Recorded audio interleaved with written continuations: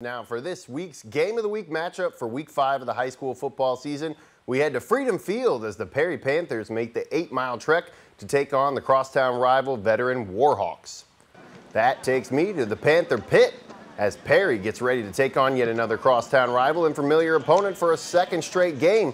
Coming off their 4A state championship run last season, head coach Kevin Smith is in his 8th season with the Panthers, and he has only improved the team more and more each season. Coach Smith is the only coach to take this Panthers team to not only a state championship, but to multiple region titles and double-digit winning seasons the last 3 consecutive years.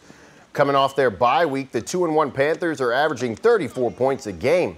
Now they are rested and ready to take on a veteran squad they have beaten the last 3 seasons, including the close 49-41 victory in Perry last year. In fact, the winner of this game will break the 7-7 tie in the all-time series dating back to 2010. Coach Smith and the Panthers have tasted success, but Perry knows that they need to stay focused and stay hungry every game if they want to make it back to the promised land once more. Our philosophy around here is it's a new season, it's a new team. Worry about the next play. The next opponent on our schedule is the most important opponent on our schedule. We try not to look ahead.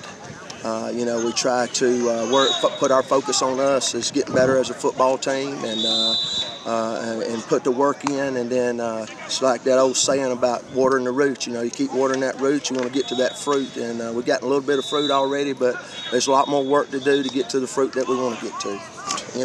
Our goal is to win a state championship, and we know that in order to get back there, that we got to win each week, we got to win each play, and we know that it ain't if adversity's going to hit, it's when it's going to hit, and how we're going to react to it, and that's been the message, of us just competing against each other, making each other better, so we can get back down to that next game and hopefully that last game.